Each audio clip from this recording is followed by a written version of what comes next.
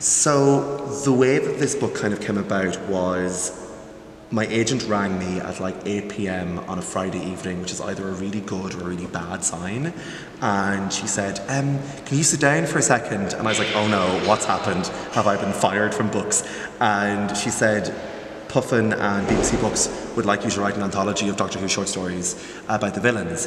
And I just blacked out for a little while. And then when I came to, I was like, of course, I'd be delighted. And I think it's their Christmas book, so they wanted like sort of a hint of Christmas in the stories. And in the new series of Doctor Who, there are no old classic villains, so I think they wanted to give something to the fans who grew up with the Daleks and Cybermen. So each story focuses around a different villain, and because there's a huge amount of lore, like 36 seasons and like 56, 57 years worth of lore, it was really fun to pick up the tools that other people had created and like use them to tell a story myself. So it's been a lot of fun. So yeah, I think that's a really interesting question.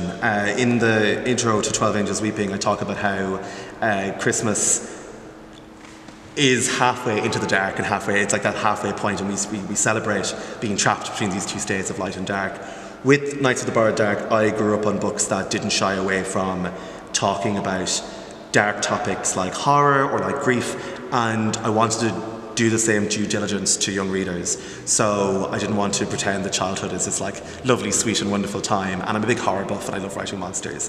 So Knights of the Borrowed Dark is a story of a 13-year-old who is drafted into a magical destiny that he really doesn't want any part of, because he, like any other 13-year-old, is very sharp and very quick and suffers a lot from anxiety and worries about his actions having, like, heroes in stories tend to be totally fine with their actions influencing millions of people. Dennis and Hardwick is 13 years old and he's afraid of even influencing himself. So I got to really have fun with what it's like to live on the edge of a very scary and dark destiny and still just want to be a person. And so I think the best stories have a little bit of dark in them, and I think that like people sometimes shy away from showing that to kids, but the best thing about darkness in kids fiction is that it's darkness that is trapped between pages and you can put it down and walk away. It's not like darkness you get in the real world. And I think kids figure out how to process darkness from reading stories. Like they figure out how to deal with grief, how to deal with depression, how to deal with anxiety, how to deal with shape-shifting monsters, and like we're doing them a disservice if we don't show them that, and if we don't show them a way to get out of it. Like the books are about going into the dark, but also about coming out the other side.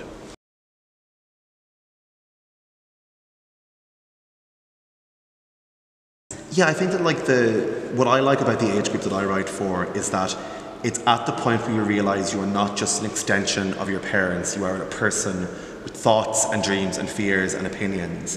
And middle grade is, which is a terrible Americanism, but like the 8 to 12, 11 to 14 bracket is about children realising that their own actions have weight and they can choose to do things. And that might be against what their family want or what their school wants, but life is about them forging a path, not just following other people. And I think and I think like, I don't know, how else are they supposed to learn aside from books? Like, I mean, you see other people go out and be heroic and make choices, and that inspires you to do the same. And often you see people in difficult situations and you say, oh, well, I was in a situation like that. Like I have a story that I tell about a kid who asked me a bunch of questions at a Knights of the Borrowed Dark event about Dennis's father in the book, who has passed away. And there was something about the way that he kept asking me that like really just like followed me home, and I was thinking about it all week. And later on I was getting a taxi and his taxi driver was his dad, and he was like, oh well, I lost my mother recently and my kid is now very concerned with death and very concerned with reading stories with people who've lost people they love because he doesn't know how to feel, and like just to be a part of that and to in any way help that kid was really just like, it's a really lovely feeling, and where else are they going to get it, you know?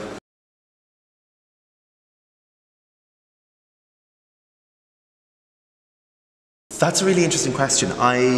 So I've done, this morning I did my 417th event in the last 2 years. Wow, good. Fair play, keeping track. Yeah, I'm very tired. And my favourite bits, unequivocally, are the bits where I talk to children and figure out what because so much of writing is you alone in a room, whereas when you're in front of kids, they will tell you what they like and tell you what they didn't like, and you lose that. It's a pity that you lose that confidence to say, I don't understand what you just said, please explain it back, because that's on us, not on the person who didn't understand. So I've had amazing interactions with kids. I've been asked, I had a girl in Germany put up her hand like a snake unfolding from a basket, which is like, I have a question. And I was like, what's your question? And she was like, tell us about your worst breakup. And I was like, cool. So I did. And I cried and she cried and it was amazing. I've had kids, like, genuinely have no idea how you go from being a person who likes stories to being a writer. And the fact that I get to, because it's, which I can understand. I mean, like, when you look at a writer and every single writer has a different origin story. Like, being a doctor is very difficult, but there's a linear path, whereas there's just isn't that with writing. So just for 20 minutes, I get to be the receptionist of my profession and make things that little bit easier and like stop them from making any of the mistakes that I made. And obviously go off and make their own, but like, I view that as like a really like almost like a sacred duty. It's like the idea that I can make things easier for other people, and like I've had some really funny and strange interactions. I'm trying to think of like one of my favourites now. I had on the day The Endless King, the last book in the Knights of the Borrowed Dark trilogy came out, this girl came to the launch and she was about 17 or 18, and like I'm very lucky that like my fans are much cooler than I am. She walked up and like I signed the book for her and I said, I hope you enjoy it. And she was like, I've read it. I was like, it came out today, how have you read it? She was like, I've read it. I was like, did you enjoy it? And she went, nailed it, just walked off. And I was like, so cool, why am I not that cool? And then I've had kids tell me that I'm their favourite writer. I've had kids tell me what they didn't like about the book, which is educational for me and hilarious for everyone else. And it'll be interesting with 12 Angels Weeping because, you know, with Knights of the Borrowed Dark, I was in charge. I was my book and my ideas. So all I had to worry about was being good or being bad, whereas with this book, because people have preconceived notions about Doctor Who, I also have the potential to be wrong. So I'm excited to see what I've gotten wrong, and I will just try and explain it by some like time magic or something. So yeah, so it's the interactions are my favourite part. Like I really love hearing what people have gotten out of what I've put down. That's again a really good question. I think my 3 tips to anybody who wants to become a fantasy author and create a enduring and enjoyable world, the first thing you have to do is read. Like when you want to be a writer, you are trying to enter an ecosystem, and that's something that needs to be studied. You need to see what's been done, what's been overdone, and most importantly, what hasn't been done before.